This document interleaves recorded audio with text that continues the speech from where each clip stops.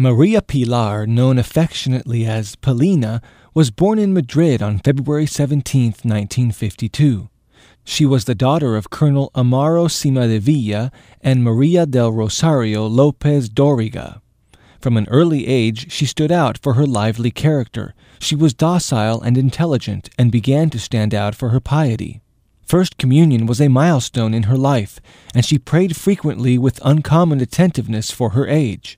She often visited churches to meditate. At the age of 9, she contracted Hodgkin's disease, an irreversible and very painful illness which she bore with great serenity. At the hospital where she was cared for by the Daughters of Charity, she was asked about joining the Union of the Missionary Infirm. Polina welcomed the idea and began to offer her sufferings for the missions, for conversions, and for the salvation of souls. Shortly after turning 10, on March 6, 1962, Polina died in the arms of her mother. Polina's soul matured through her illness, and her heroism in suffering and joy in sacrifice amazed all who knew her.